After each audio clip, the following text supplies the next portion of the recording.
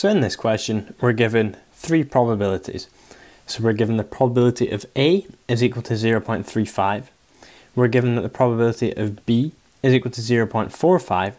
And we're given that the probability of A intersect B, or otherwise known as A and B, which is given by this symbol here, that is equal to 0.13.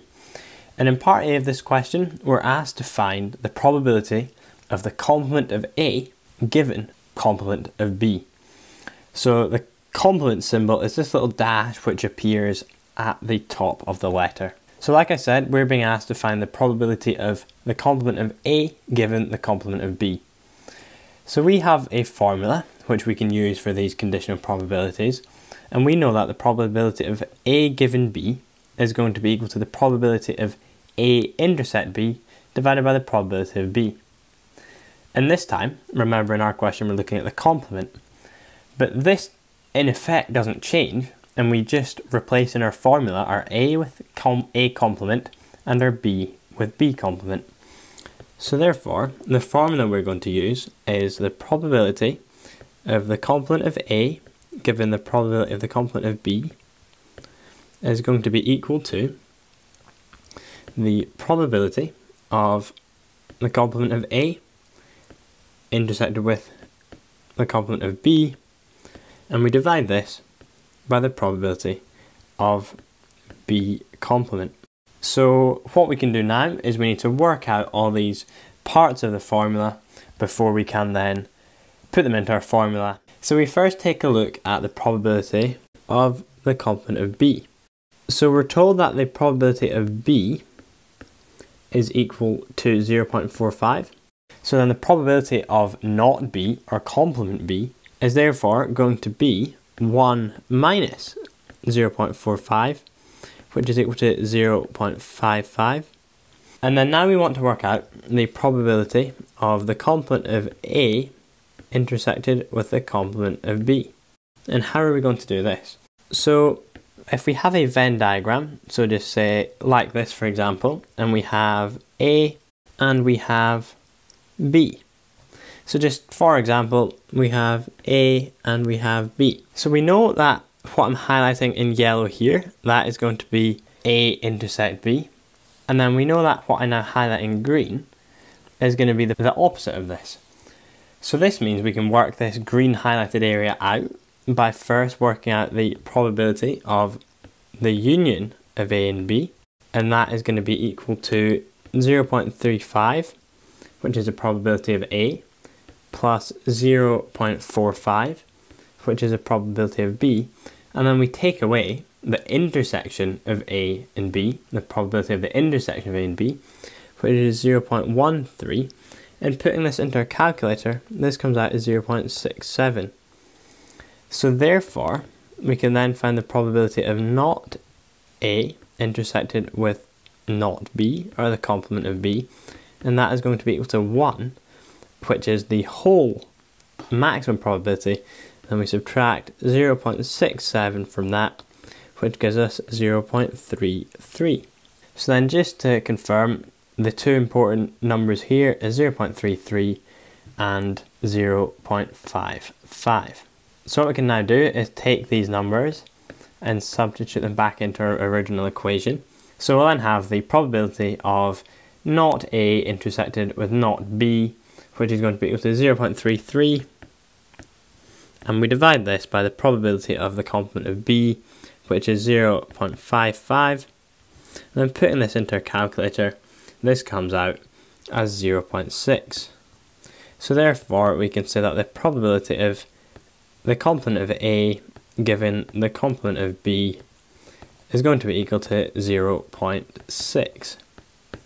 So in this question, there was 2 marks available, and we received our first mark for knowing to use this formula and getting to the stage where we had 0.33 over 0.55, and then we received our second mark for getting the correct answer. So then in part B of this question, we're asked to explain why the events A and B are not independent. So we know that if the event A and the event B are independent, then we know the following. So we know that the probability of A multiplied by the probability of B must be equal to the probability of A intersect B. So, for our case, we have the required information, so we compute it to see if they are independent. So therefore, we have that the probability of A intersect B from the question is going to be equal to 0.13. And we know that the probability of A is going to be equal to 0.35. And the probability of B is going to be equal to 0.45.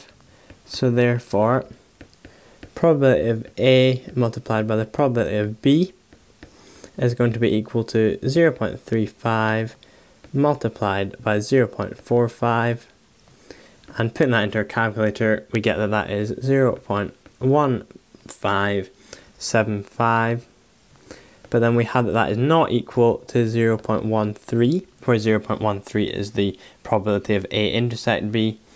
So therefore, since probability of A intersect B is not equal to the probability of A multiplied by the probability of B, A and B are not independent.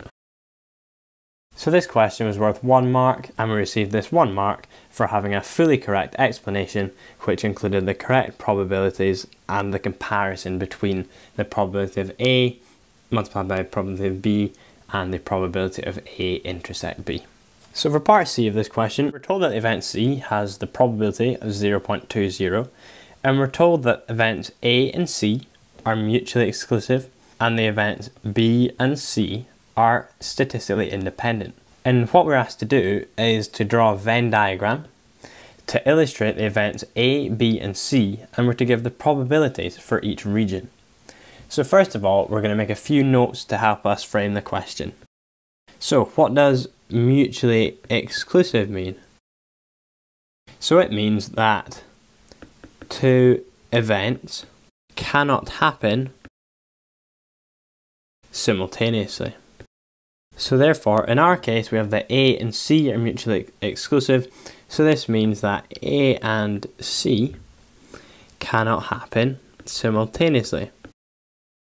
And then we have that B and C are statistically independent. This just means the same as independent, so writing that down, statistically independent, just has the same meaning as independent.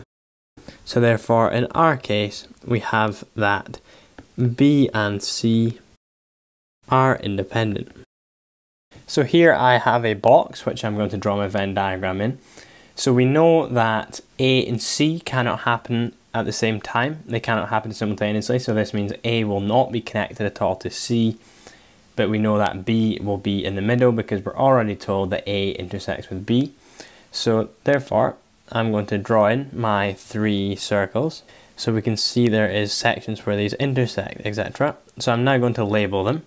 So I'm going to do this in purple. So I'm going to label our first one as A, our second one is B, and our third one as C. So first of all, we need to remember back to the question and think about what information we're given. So we're told that the probability of A is equal to 0.35. We have that the probability of B is equal to 0.45. We have that the probability of A intersect B is equal to 0.13, and we're more recently given that the probability of C is equal to 0.20. So first of all, we can see there is one thing which we can just slot into our diagram. So we have the probability of A intersect B is equal to 0.13, and we can see that this is this area here where we have the intersection between A and B, so therefore we can draw in 0.13 here. And then we also know the probability of A, so we can now work out the remaining part of this, which is going to go in here. So that is going to be 0.35, which is the probability of A, minus 0.13. So we'll have 0.35, and we'll take away 0.13. So therefore, in this point, we'll have 0.22. The next thing we can do, we know that B and C are independent.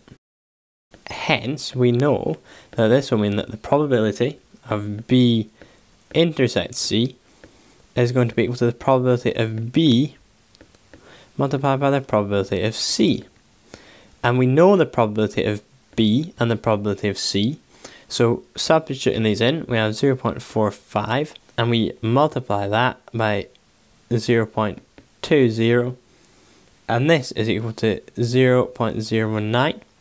So we can therefore now look at our Venn diagram, and we have the intersection of B and C is going to be this area here, and we know the value for that, so that is going to be equal to 0.09. And then, like we did for the remaining part of A, we can now fill out the remaining part of C, and that is going to be equal to the probability of C minus this intersection value. So that's going to be 0.20, and then we subtract 0.09. So we therefore have that that is equal to 0.11. So our next step is going to be to take a look at this part here. So we know we can work this remaining part out because we have the probability of B and the two intersections there. So we'll have that this one is going to be equal to the probability of B, 0.45, now we subtract 0.13 and 0.09, and putting this into our calculator or doing it in our head, we get that this is left as 0.23. So then there's one more thing that we need to do. So we've done everything we need to do relating to A, B and C, but we now need to say what's the remainder. We need to fill out what fills this section here. So all around are 3 circles. And we can work this out as follows.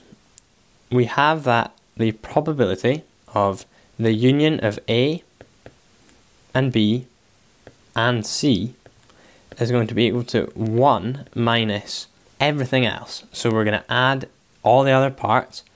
So we're going to have, go from left to right, 0.22 plus 0.13 plus 0.23 plus 0.09 plus 0.11, and then this is going to be equal to 1 minus 0.78, and that is going to be equal to 0.22. So therefore we know that everything else is going to be equal to 0.22.